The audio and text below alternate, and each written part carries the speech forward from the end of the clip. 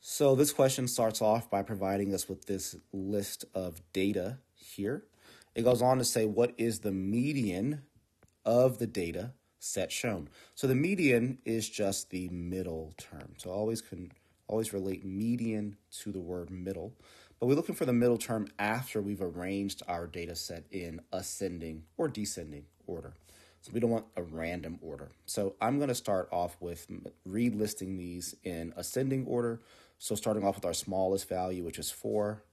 I have another 4, another 4, and then the next number up is a 5, and a second 5, and 6, and 10. Okay.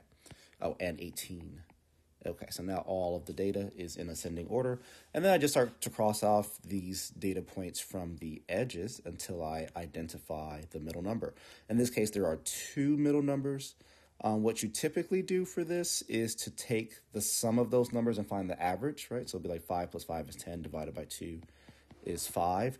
If the numbers are the same, then the median will just be that number itself. If these numbers were different, then taking this average of the 2 middle numbers becomes more valuable. At any rate, our median is equal to 5, and therefore choice B is the correct answer.